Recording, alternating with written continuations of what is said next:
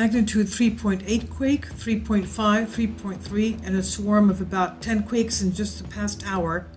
This is east of Long Valley Caldera, after the 6.5 that we had a few days ago, and then the 5.3 that we had 2 days ago. And we'll take a look at the map of where exactly this is. We know that it's near the Walker Lane. It's on the Walker Lane fault system. It's an area of the mantle plume going through the west. It's a mantle plume going from Baja California with a branch. It's like a Y with the western branch going through under San Andreas Fault and Walker Lane fault system. This is Long Valley here. All these craters that you see there. And also the eastern part going through Salt Lake up to Yellowstone and making a right turn towards Idaho. As you can see here on the left-hand side, that magma is between Yellowstone and the west coast. That's Idaho right there, quite shallow as well. And it comes from Baja. This is the general area of the quake storm that we had since and the shake out. As we know, it has shaken Long Valley. Long Valley is where you have that lake towards the left-hand side. That's Mono Lake of Long Valley Caldera. And let's take a look at the map so we can see what's happening. Okay, this is the general area of the 6.5, but they take them off. This was the 5.3. Again, they're all shallow. This is about 7 kilometers depth. And let's take a look at the shake map of it. As you can see, this is a 5.3 quake that we had on the 22nd of May, a couple of days ago. And this is Mono Lake of Long Valley Caldera right here. And if we pan out a little bit, you can see where Salt Lake is. This is Salt Lake right here. This is Yellowstone Lake. Where is it? A little bit forward. Let's go. I'm sorry about that. Okay. Where's Yellowstone? There's Yellowstone Lake. Okay, and that's Hebgen Lake right there. And this is the craters of the Moon, Idaho. So this is the Boise, Idaho area that we had the quake swarms and in Idaho, and where we had the 6.5 on March 31st. The Salt Lake City quakes on March 18, and we still have areas here. The swarms are still ongoing. The Salt Lake City, this fault line here, this ridge here, has 8 volcanoes here, south of Salt Lake City, 8 volcanoes, and Idaho here, west of Yellowstone, which is Yellowstone Lake right there, has 9 volcanoes here, west, okay? This area of that 6.5 of March 31st is about 190 miles west of Yellowstone. So that's the area of the mantle plume that we saw going from Baja California towards the west here, San Andreas and Walker Lane fault system. And we know that Long Valley Caldera is a supervolcano on the Walker Lane fault system. It's a very high threat volcano. It's deforming, it's inflating. And also the eastern part goes this way, that mantle plume going through Salt Lake right here, up to Yellowstone right there, and then craters of the Moon over here in Idaho. Okay, that's that imaginary 7 that we saw there before. Okay, so let's go towards this. These are only above 2.5 magnitude, but let's load them all so you can see what's happening. And you can see that there's been about 10 quakes in the past hour from 3.8, 3.5, 3.3. These are the past hour. Okay, the blue are the past day. And you can see there's hundreds of earthquakes there, hundreds of earthquakes. So this is a new area that is, that's Mono Lake right there. This is basically this is all Long Valley Caldera. Long Valley, all this is Long Valley Caldera. Just because we have it in Nevada does not mean it's not Long Valley Caldera. Okay, this is it right here. That's it right here. Let's go to Long Valley Caldera. This is it right here.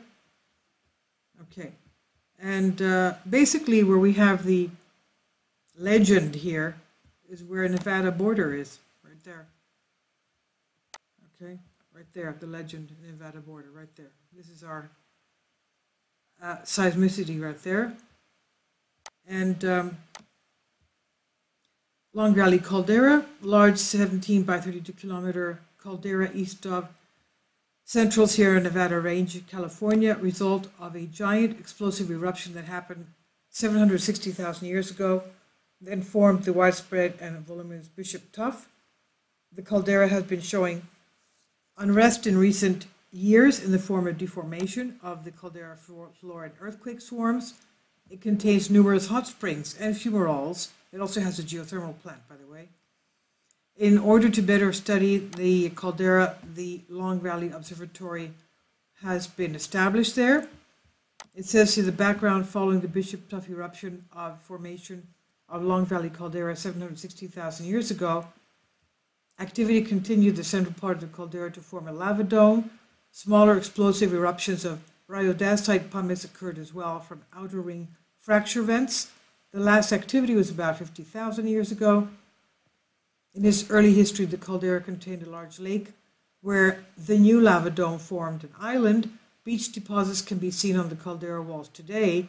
Later, the lake drained through the Owens River Gorge. The younger Inyo craters overlap the caldera on the northwest, but are chemically and tectonically distinct from the Long Valley magmatic system. Here are some pictures of it.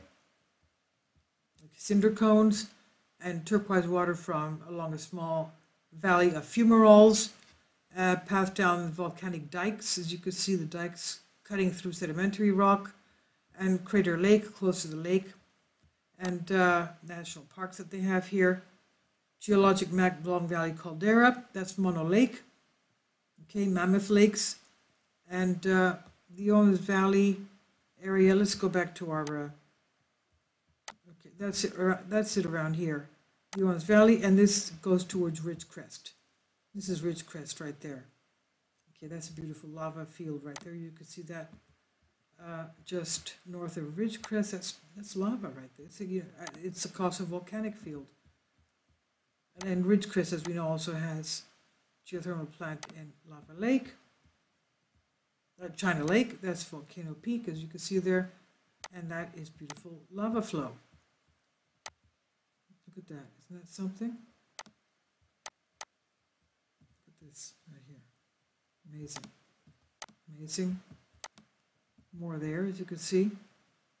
That's Volcano Peak, and you can see the craters that they have. Isn't that? Look at that. Craters there. There it is. Isn't that beautiful? Okay, that's just south of about 150 some odd miles south of Long Valley. And that's Owens Valley right there. We have lakes there as well, lake systems. Where are we? Panning out. There we are, Long Valley right there. Owens Valley right there. So this is the area of our seismic activity. And we know that that has, of course, as we saw before in the map, the mantle plume going under there. So all of you there, please be very careful. Okay, let's go. Can we pan out a little bit here so we can see the activity? Okay, that's another one there in Nevada as well, 3.5, shallow. And Sacramento has some quakes as well today. And Idaho swarms, as we know, they're still going on. And they have said that they expect, that goes off like clockwork, and in about 1,000 years they expect a 7.5 plus earthquake there. It goes off about every 3,000 years. So it's not imminent, but obviously we've had a 6.5 magnitude quake there. It's not small. And we have had Mike Poland, the geologist in charge for Yellowstone, has said that they don't expect that to affect Yellowstone except for the hydrothermal plumbing systems underneath. It may have some changes in the geyser activity and either less or more or some kind of changes in the underground water systems there, because it has shaken. That 6.5 did shake Yellowstone. It was felt all the way up to Manitoba. I had a viewer from Manitoba, Winnipeg, Manitoba right here. It's about 700 miles off, so it's of course a lot further out than Yellowstone, which is here. Manitoba is all the way up here. So they felt that quake from Idaho 6.5 all the way to Manitoba. As we know, that's very soft sediment there, and that's why they probably felt it. So please be careful. What's this? This was the past hour as well, again in Nevada. Oh, yes, and Nevada volcanoes I wanted to show you, yeah. These are all the volcanoes. I think there's 8, 1, 2, 3, 4, 5, 6, 7, 8. 8 volcanoes. As we said before, let's go back. Utah has 8 south of Salt Lake City, and then we have another 9 here, Boise. So as you can see, this whole thing is a ring of volcanoes, this whole area. And that's Yellowstone, of course, up there. So that's the situation there. It's active.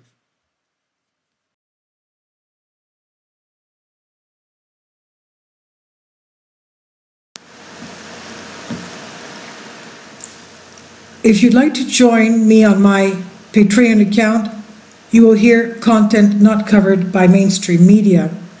These riveting stories will be based on my research, and I will state my opinions and give my personal insight on diverse and controversial subjects and world events not covered by mainstream media, and not supported by YouTube guidelines.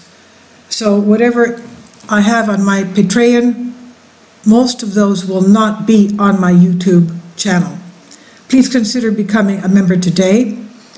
More of the most significant and important videos will be on my Patreon channel. Your support helps me to continue my research and keeps this YouTube channel alive. And we depend on your support, your generous charity, because we help economically challenged families here in Athens, Greece, in Kapota, and we also help the young generation with university tuition and the community around our church. Thank you.